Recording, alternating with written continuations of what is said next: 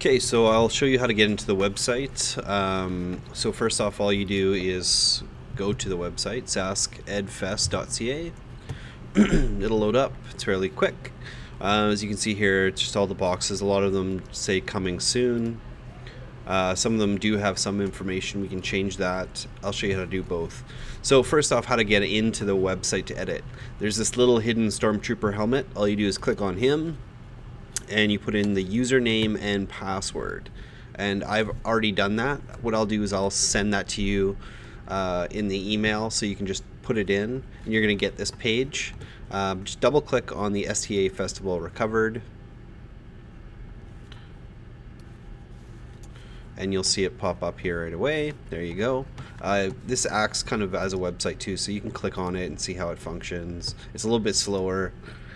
Okay, there you go. So right here on the left hand side is a list of everything that we can change, everything that's actually in these boxes.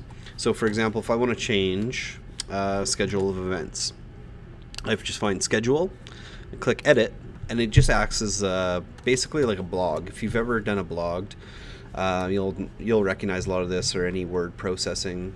You'll see pretty much the same thing. You can add things like videos and pictures if you want, pretty easily.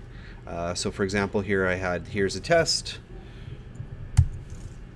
I'll put coming soon, testing, and I'll just hit OK. And then what you can do is, you should see that come up right here. Okay, and so you might be saying, okay, well, what's with this blue line?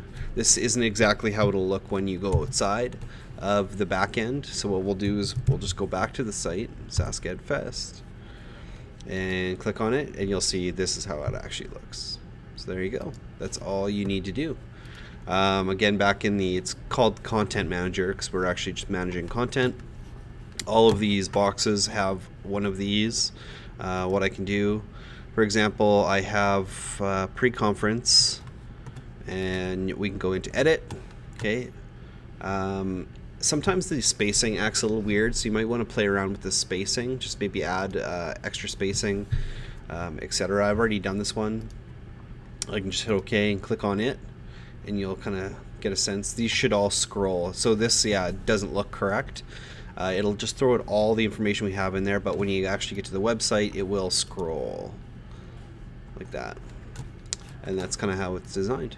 So when you're done, you don't need to do anything. Just you can close out of it, and if it's not working on the website, just hit Control-R, and that will reload the web page, and that's all you should need. That'll let you change everything on the site.